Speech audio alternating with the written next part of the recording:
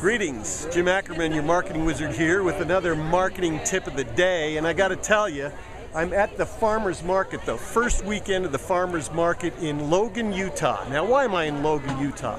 Because it's the home of my alma mater, Utah State University.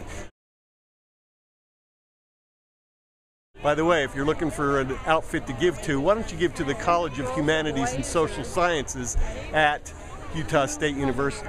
Now, why would I be saying something like that? Because they put me on the committee to raise funds for the university, that's why.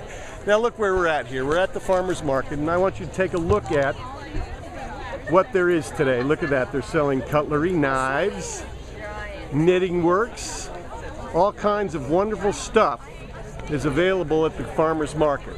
What do these folks have in common as business people? Well, I'll tell you what they've got in common. They've got in common the fact that they've got a tremendous passion for their craft, whatever it is.